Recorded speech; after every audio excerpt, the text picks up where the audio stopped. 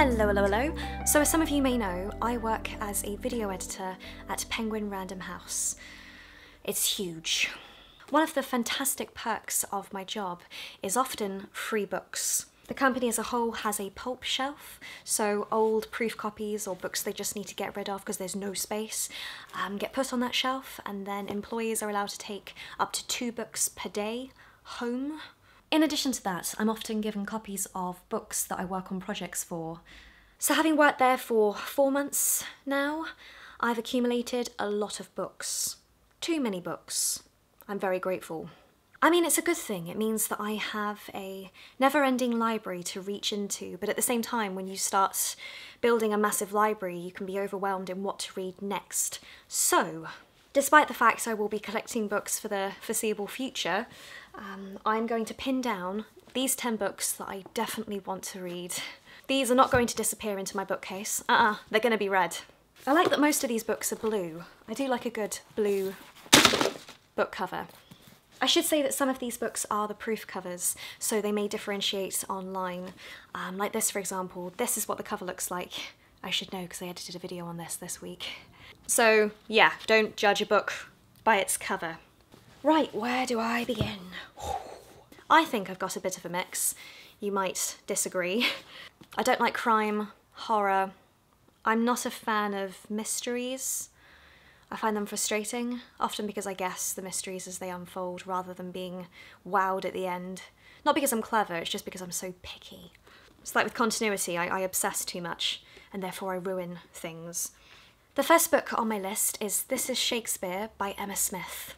So a few months ago I edited a live event that she did to market this book with some fairly famous actors. So yeah, of course, this is about Shakespeare, but it's a different take on Shakespeare and Shakespeare himself. When I was editing content for her for this, what drew me in is the way she talks about Shakespeare from a child and an adult's perspective, how we should sort of be taught Shakespeare later in life.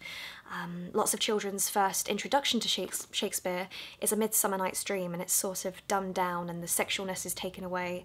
And no. So far I've read about 2 chapters or so. It's one of those books you can read in segments. You don't have to read it from start to finish, and that's great. But as I read more Shakespeare, I want to continue reading this through. I find it fairly fascinating. And her passion just... Also, I found myself not understanding lots of the words she uses and therefore doing lots of Googling and therefore expanding my vocabulary, so thank you, Emma Smith. The next book, I hope I pronounced this right, is Oh My God, What a Complete Ashling. Ashling? The second book's actually over here. I picked these up on the same day and I was so happy. I've seen lots of people talk about this. It sort of seems targeted at my age group, and quite a few people have found it funny, and that's not necessarily the sort of book I like, but I'm interested to try it. When I was younger I loved Angus thongs and full frontal snogging, so if it's anything like that, I will be happy. The next book is fairly serious. It's I can't say his name, Tolstoy.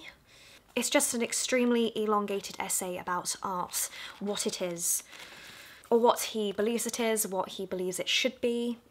And having read a few pages of this already, I know this is going to be a slow read, also because of the vocabulary, but I'm intrigued.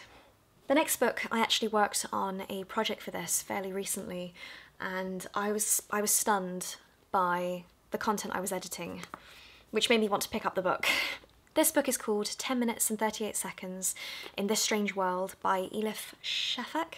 Listening to the author talk about her book was just, it was mesmerising, the passion she has, but also the reasons why she wrote this book. And for example, one of the things that struck me that inspired her was a cemetery somewhere called the Companions, where people that have been exiled from their communities are buried, lots of them without headstones, or they have numbers on their headstones instead. They sort of have their identities erased, essentially.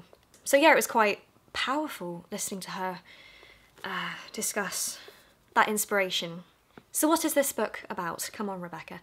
It's about a person called Tequila Leela, who is brutally murdered, and the story begins as she dies.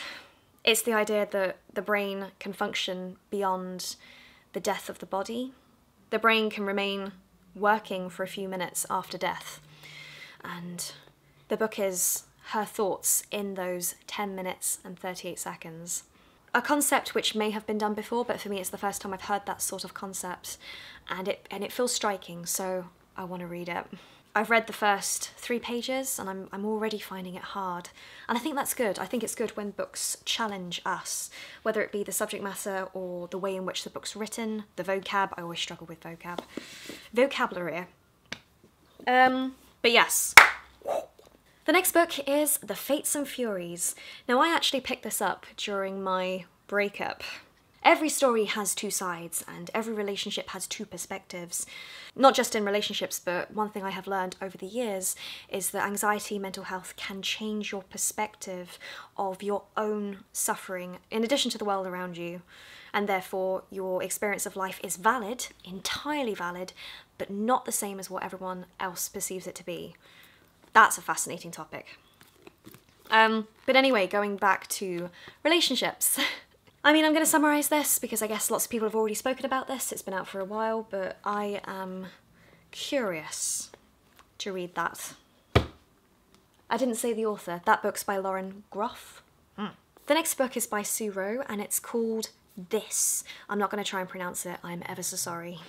I will butcher my French. As I think I mentioned earlier, I am fascinated by art, and to get my hands on books like this it's a really big thing.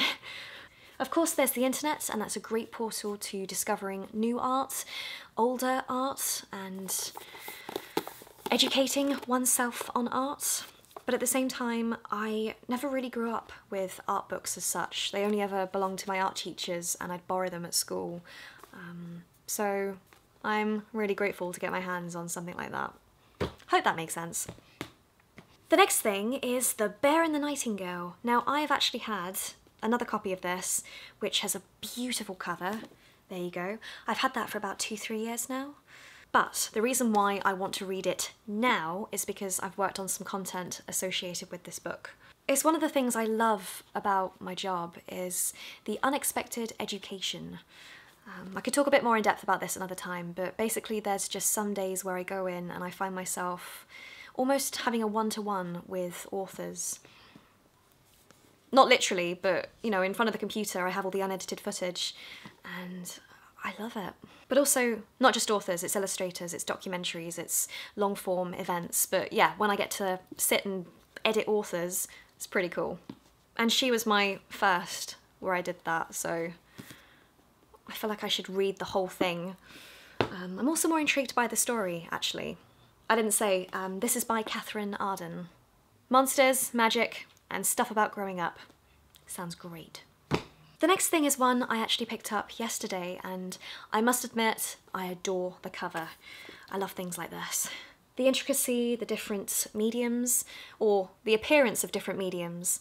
With illustration, I find it's increasingly difficult to tell the difference between some digital work and actual traditional medium art because it's so close. Especially things like pastel or watercolour. Anyway, the cover of this just intrigued me. I think the other day someone was actually talking about this at work, and it's another one of those sort of time travel stories. It's a story about somebody called Valentine with a Y, and also his dog called Tomorrow. Yes, the dog is called Tomorrow, and Valentine disappears. I'd like to think this is a story about love. From the blurb, it sounds like it could be that way. So Tomorrow goes on a several century-long quest to find his master Valentine, and I like the sound of that. If any of you have read Orlando, that's another really awesome sort of time travel story that spans centuries. That's pretty cool. The next one is another one I picked up because of the cover. So this book's called The Glass Woman by Caroline Lear, and it's a period piece. It's set in the late 1680s. Not 1980s, 1680s. The tagline at the top reads, "John Ericsson buried one wife this year. How long before he buries a second?" I should also say this is set in Iceland, and that's somewhere I desperately would love to visit. For me, this ticks lots of boxes. Even if it's a thriller, I will be happy to try this. The very last book I have is The Confessions of Franny Langton by Sarah Collins. Again, this is tied into some of the work I have been doing. One of the big projects I worked on between April and June were some videos for a campaign to help budding young writers know how to get their work published, know the process, what to do, what not to do. I will link to the website wherever I can. But yeah, I edited the videos for that, and one of the ladies in those videos was Sarah Collins, and she was talking about her process into getting published. She won a competition and she signed a contract before she'd even finished the book. To hear her talk about her process, but also herself, she has such a lovely voice. I just found it inspiring. Also, reading about this book online, the reviews, it's doing very well. It tackles certain subject matter, including murder. I know it says murder. A maid loving her mistress. The subjects are endless with this. So yeah, at some point, as soon as I can, I want to read all of this, in addition to other books that will come my way. I am reading so much at the moment. I have read more books this year than I have in the last 2-3 years combined. And I keep having to raise my reading challenge on Goodreads. I started off with 10 books, then 15, then 20. Now I'm just about to hit 25. Gotta raise it again. It's not about reading as many books as possible, because you can skim read and not appreciate what you're reading, but for me, I feel great reading as much as I am. And I want to share that with you guys. Before you go, please check out the video description downstairs below. I will link to my Goodreads and my social profiles. My Goodreads is where I update my journey with books and my very passionate reviews. I'm quite harsh. Whether or not I'm able to read anymore, we shall see, but if you have any other book recommendations, then please comment downstairs below. And yeah, that's it for today. Right, I will see you in the next one.